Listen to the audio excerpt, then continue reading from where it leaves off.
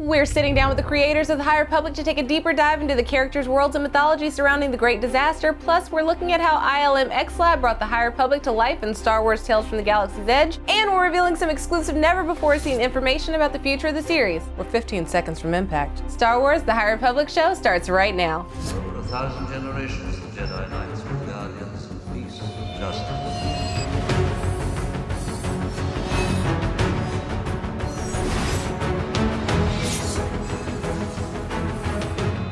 Hello and welcome to the very first episode of Star Wars The High Republic Show. I'm your host, Krystina Ireland, and today we have so much cool stuff to talk about, from all of the new stories and characters we've been introduced to this month, as well as taking a look at how all of it was created and how it ties into the Star Wars we all know and love. However, I gotta warn you, if you haven't read the books yet or you're thinking about getting into the story on your own time, don't worry, this show is still for you, but we are going to be talking about spoilers here.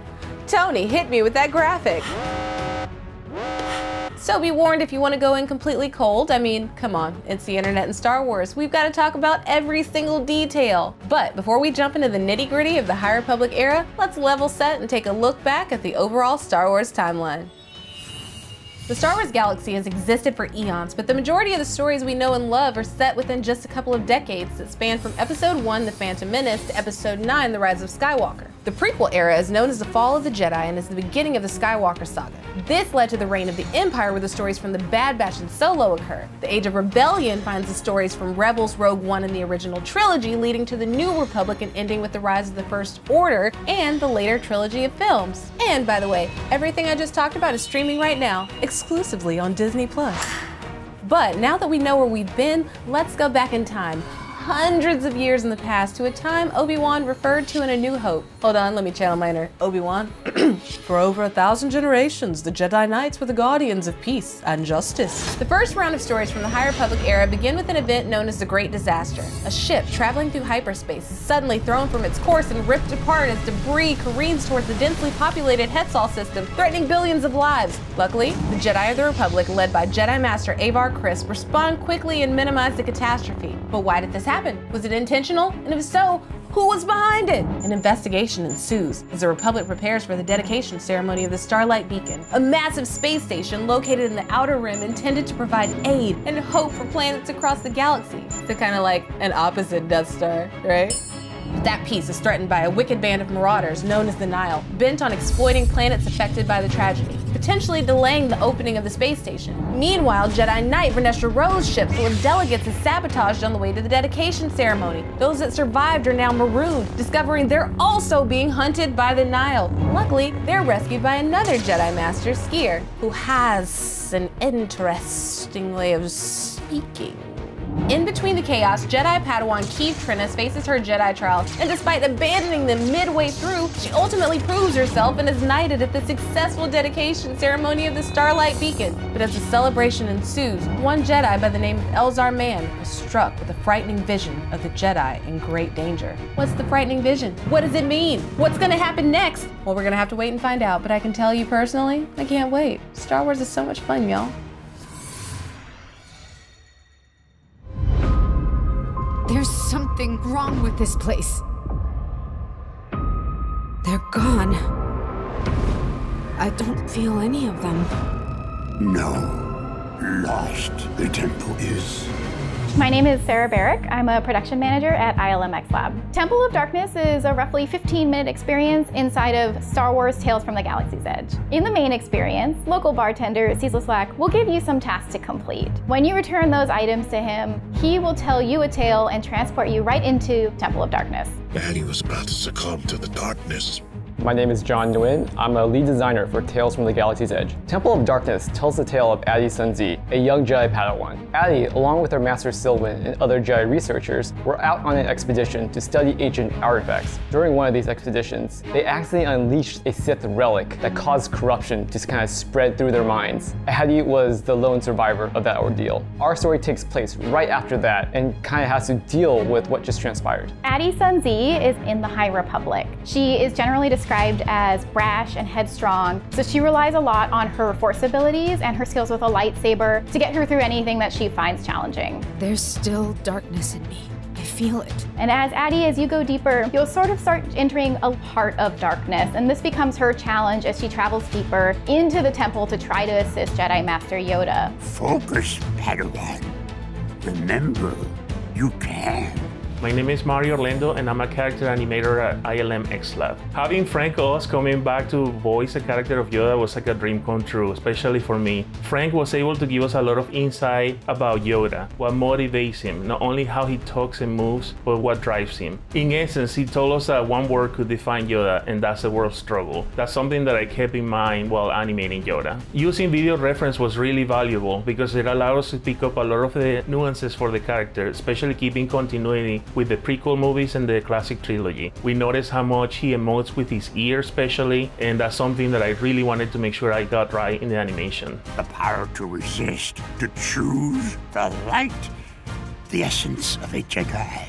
That is. At ILMxLAB, we always love to surprise and delight. So when crafting this story, we really wanted to push the limits and the boundaries. We wanted to show that it took more than just jumping headfirst into a problem to solve any situation. And so it was fun to craft around that idea where you would normally want to face the situation in one way, but you really have to go against your own better judgment of the current situation to do the right choice. One thing that players can take away while playing Temple of Darkness is that you need to learn how to overcome your fears. And as a Jedi, you learn how to overcome it, which is a great lesson to take from it. The High Republic was a really exciting opportunity for us to write a story for. Because it's a relatively new area being explored inside of Star Wars, there was a lot of freedom and opportunity for us to contribute to this golden age of the High Republic and the whole impetus of exploration and discovery. If you're like me, you no doubt have lots of things to discuss with people about the High Republic, whether it's the Nihil, Trandoshan, and Wookiee Jedi, or even a lightsaber that can also double as a whip. The High Republic is filled with all sorts of details that I personally cannot wait to dig into with my panel of guests. With me today are author of Light of the Jedi, Charles Soule, Justina Ireland, author of Test of Courage, and Lucasfilm Publishing's own Michael Siglain. Welcome, y'all. Thanks for having us. Pleasure. Thank you. Michael, this project is something you've been working on bringing into being since 2014. So what's it like to finally have these stories in the hands of Star Wars fans? Well, in terms of what it felt like, it was amazing. And then to see it resonate with people, we've been getting fan art already. We've got 2 books on the Times bestseller list. It's truly surreal. That has to be a fantastic feeling, especially for you, Justina and Charles. You've been tasked with bringing the Jedi to life in a new way. What's it been like to explore this new era with the freedom to reimagine the Jedi in their timeline? So, one of the things we talk about a lot is the differences between writing this and writing other Star Wars stories. And usually with a Star Wars story, there's stuff that's storytelling that comes before you and immediately after you. And so in this case, nobody knows any of these characters. So not only are you creating brand new characters for people to meet, but you also are not beholden to like any kind of storytelling those characters have to be around for later. So that means everyone is fair game. I agree completely. We literally have seen the moment Luke Skywalker was born, and we've seen the moment Luke Skywalker died. And so when you use him in a story, there's only certain things you can do. But with Avar Kriss, or Vernestra Ro, or Buriaga the Wookiee Jedi, anything can happen with those characters. And it feels great to be writing those things and know that we have the advantage of surprise, but it also is conveyed to the readership in a way that we've all been hearing repeatedly how this feels different. It feels cool. It feels new. And that's what we wanted to do from the beginning, so to hear it landing this well just feels great. So Charles, let's talk about Avar Kriss, who comes in this very epic, we're on the way style moment. The first 3 chapters leading up to that moment are dark. People you get to know, you like, you feel are people, and then they just bite it. Spoilers. And so then you get this moment where, like, there's no way out. We're going to lose everybody. And then one voice is able to say, we're here.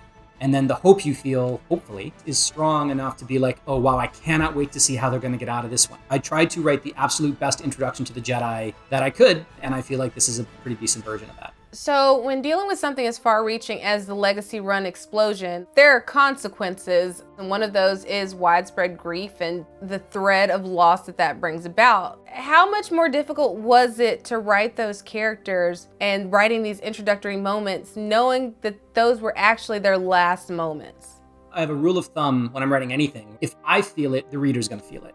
And with Hedda Cassett, I definitely felt it. Like, I was like, this is a person who has had a long storied career, who's done wonderful things, who really cares and tries, and she does her absolute best, and it doesn't work. There's a lot of death in the High Republic so far. I mean, it happens in Justina's books. It's all over the place. You'll see, like, we are not shying away from the fact that things have consequences in the High Republic. But there's also a lot of people being saved, and a lot of heroism, and a lot of people saying, no, I will not allow that death to happen. And that's a pretty amazing thing. And Justina, to that end, with Emery, you see the anger that comes along with it and how easy it could be for that anger to introduce the dark side in the High Republic. Wink, wink, nudge, nudge, maybe?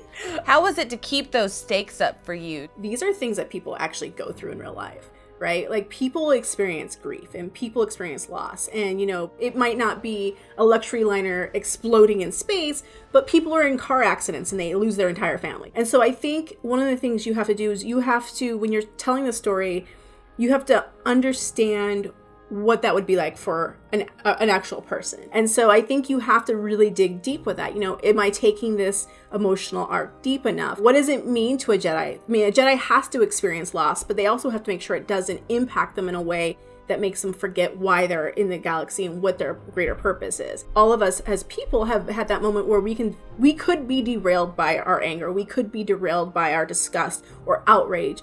But the important thing is to recognize those emotions and then move on to the next thing. Okay, you're mad, so what are you going to do to fix it? You know, how are we going to change things?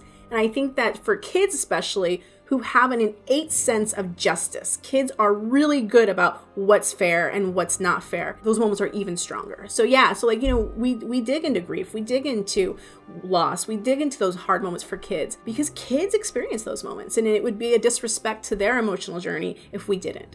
Now with the Nile and the character of Marchion Ro, I found myself feeling sympathetic towards Marchion Ro as he had this great power thrust upon him, and you're kind of seeing him come into his own. So what's it like to write a character that is the bad guy, but you also are invested in their journey? One of the things that I really wanted to do with Marchion Ro was to create a villain that could stand up alongside Darth Vader, Kylo Ren, Palpatine, Darth Maul, but also had to be different and fresh. Couldn't just be a retread of those people. And one of the ways to do that was to show Marchion Ro overcoming a challenge that was all but insurmountable. And so by seeing him do this thing and the way that he does it with the ruthlessness and intelligence and kind of scary cunning, cements him as a very, very dangerous operator who will be able to stand up to both the Republic and the Jedi in the High Republic stories to come. And he has a lot of story to tell yet.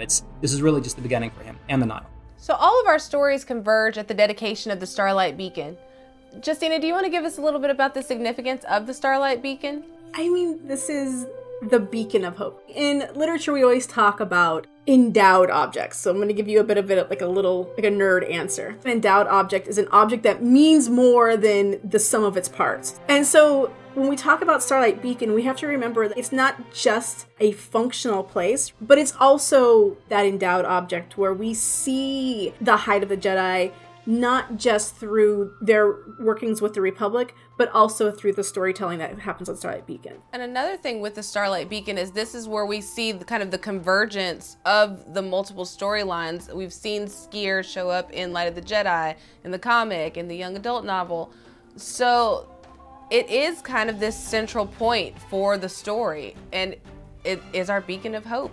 Yeah, it's definitely one of the linchpin story moments for us. The Great Disaster is one, right? It is this horrible disaster that happened in space that has these lasting effects. Dedication of Starlight is another. This is where we can have characters cross over from format to format. And even to what Justina was saying, you know, it isn't quite that lived-in look that we've come to expect with Star Wars. It is a little bit newer, a little bit brighter, a little bit shinier. It does have a little bit of that classic reset type because we are looking at this as a galactic renaissance, right? This is the Jedi at their height. And the painting behind you of Lina So and her two friends Matari and Voru is a piece of art that was originally done by the absolute legend in Star Wars, Ian McCaig, who designed Darth Maul, among many other beautiful concepts. And we didn't know when he did that design that was going to be Lina So, but we were able to see it from within the landscape of designs that he did. And we were like, that is perfect for the kind of character we're building. Any good ideas in play, which is a very exciting thing because there's a lot of good ideas when you get a group like this together. Speaking of,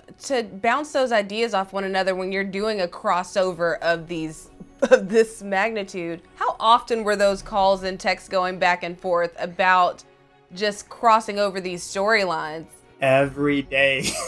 Yeah, so like it was extremely collaborative. I think, like I've touched on this before, but it's worth mentioning that usually when you write, it's such a solitary activity. But in this case, you're in the trenches and you have a buddy to your left and you have a buddy to your right, and you're going to say, hey, how are you seeing this? And like you can go back and forth and bounce off little ideas. And so it doesn't necessarily impact the overall story arc, but it definitely makes the individual storytelling much richer. What were the challenges of the collaborative process, of being all a part of this story and knowing, was there any resistance in the force of writing these stories? Look, so there's 5 writers. There's the wonderful, brilliant Lucasfilm Story Group. There's, editorial, Mike Siglain, Jen Heddle, and that's a lot of opinions and a lot of different points of view on exactly what Star Wars is. I think we all share a general sense of the things that are right and true about Star Wars, but then like when you get down to the really teeny tiny pieces, there can be some discussion. A big motto that Chancellor So has in Light of the Jedi is, we are all the Republic. And the idea is that, we're all part of the same shared thing and we're all building it together. And even though we might not always see directly eye to eye on some of these issues, let's talk it out. Let's find a compromise so everybody gets something. And I think that's how we approach the development of the High Republic, where people definitely had ideas that were neg. It's just part of the process. But I do not feel like it was ever competitive. It was always collaborative, even within the tension. One of the most rewarding things about it is how each of the authors are constantly trying to better the story, right? Because that's what it's all about. And that's been just amazing to see. Again, we've been living with this story for 2 years, building everything from the ground up. So in Light of the Jedi, Avar Kriss hears the Force as a song. If the Force could present itself to any of you, how would you receive it? I've always thought of the Force as sort of a nighttime sky full of stars, where each person is their own little light. Some lights might be brighter than others, but they're all important, right? They're all important because without that light, the sky wouldn't look the way it's supposed to. And Charles, how does it present itself to you? As a story. And if you think about it, every living thing has a story, right? The birth to death and regeneration into whatever new form they take. And that feels very much like the Force to me. And all of the stories that are being told by just our lives existing, all of those are stories, and they're all part of the same story, which I think is beautiful, particularly as a writer. And Michael? Honestly, it would be art, like a time-lapse video of art that is ever evolving and never ending. I want to say thank you again to Justina Ireland, Charles Soule, and Michael Siglain. Thank you so much for being a part of the first ever Star Wars The High Republic Show Roundtable. And I look forward to talking with you again soon. Centuries before the rise of the Empire, prosperity, pioneering, and adventure marked the era of the High Republic. Bel Zettifar is the dependable apprentice to Jedi Master Loden Greatstorm. Determined to prove himself, Bel would follow his master anywhere, despite Greatstorm's unconventional teaching style. Bel sees the Force as a flaming light. When he focuses, that light is sometimes no brighter than embers, but other times it burns with the strength of an inferno. Billions living in the Hetzel system are in danger after a catastrophic hyperspace disaster hurtles projectiles towards them. Bel and Master Greatstorm are sent to Hetzel Prime to aid the planet's evacuation. And while Bel trusts in the Force, the two Jedi have only 80 minutes until impact. The Jedi of the High Republic are luminous, instilling hope, bringing peace, and protecting life even in the furthest reaches of the galaxy.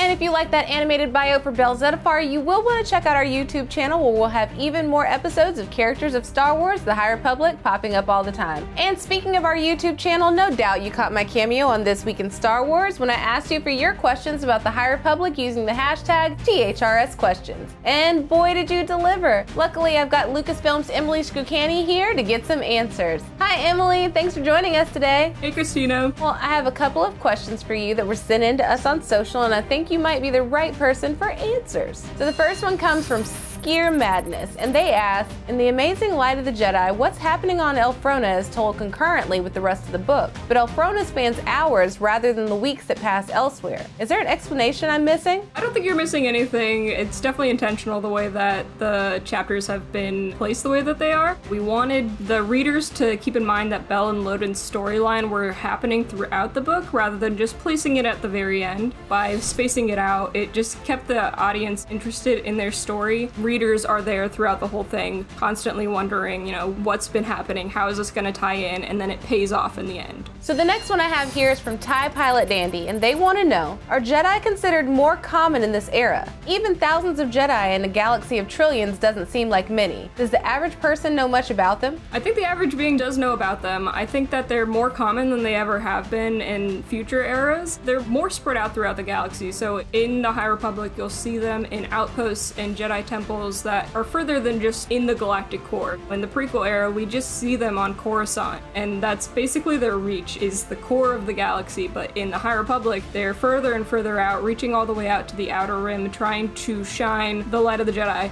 as far as they can into the darkest corners of the galaxy. I like what you did there with that light of the Jedi pun. Well played. Thank you so much for being here, Emily. No problem. Thanks for having me. And remember, if you have a question you want us to answer here on the High Republic Show, send them to us using the hashtag THRSquestions, and maybe you'll get an answer on our next episode in March. And remember, there's a ton of new High Republic content coming at you in the days and weeks. Claudia Grey's new book, Into the Dark, comes out on February 2nd, following the adventures of book-smart Padawan Reed Silas, exploring an abandoned space station with a charming rogue pilot. Classic Star Wars. Then, Marvel's The High Republic #2, written by Cavan Scott, continues the story of Avar Keeve Skier and the twins investigating a Nihil attack while stumbling on the corpse of a Hutt. Oh, and Skier? Yeah, he starts to go berserk. You'll want to find out if he's starting to slip over to the dark side. Plus, there's a brand new series from IDW Comics written by Daniel Jose Older entitled Star Wars The High Republic Adventures, debuting February 3rd, which has Yoda and a Jedi Master with the nickname Buckets of Blood. Need we say more? Additionally, the ongoing short stories in Star Wars Insider will continue with the conclusion of Charles Soule's Starlight and Star Wars Insider number 200 in February, and a new story, First Duty by Cavan Scott, in the March issue. Now, before we go, I promised you some new reveals, and I have them. As most of you know, Claudia Grey's new book, Into the Dark, comes out next week. Well, we're able to exclusively reveal to you a brand new character, Wayseeker Jedi Orla Jareni. As a Wayseeker, Orla goes where the Force leads her, so she's not tethered to one specific location. In the book, we see her flashback to her time as a Padawan, as well as follow her journey as a Jedi Knight. Plus, her lightsaber is double-bladed and hinged, with the blades emitting out parallel, kind of like Dark Rey's saber in The Rise of Skywalker. But wait, there's more! We have your first look at Phil Noto's cover for Marvel's Star Wars The High Republic #5, written by Cavan Scott. On the cover, we see Keeve clutching Skier, who looks like he's seen better days. Marvel's Star Wars The High Republic #5 hits store shelves on May 5th. Finally, you may have already seen the cover for Justina Ireland and Shima Shinya's upcoming manga, The Edge of Balance. Well, we're very excited to exclusively reveal the name of the protagonist. The story follows Lily Tora Asi living on a serene remote Jedi outpost. That is, until the Drangira arrive, and they're hungry for Jedi. Plus, Stellan Gios will also appear in the manga, as well as another Wookiee Jedi known as Arkoff. High Republic. Great time for Wookiee Jedi, am I right? Star Wars The High Republic The Edge of Balance will be available on June 8th. And for more on these announcements and for continuing coverage of Star Wars The High Republic, you can always check StarWars.com/The High Republic. I want to thank everyone for watching the very first episode of Star Wars The High Republic Show. Remember to like the video, subscribe to the channel, follow us on Twitter, Facebook, and Instagram. I'm Krystina Ariel, and I'll see you next time. May the Force be with you.